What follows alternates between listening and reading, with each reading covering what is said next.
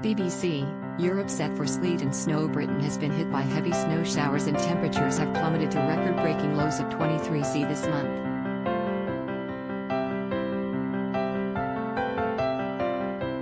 The latest weather charts show more bitterly cold air will engulf the UK later this month and into early March, with an increased threat of further snow showers.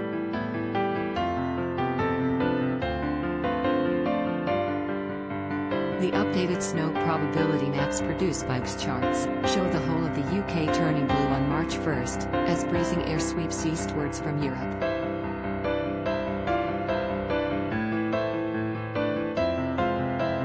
BBC's long-range outlook warns of a very cold easterly blast during the first week of March, and says forecasters are monitoring signals of the return of the beast from the east.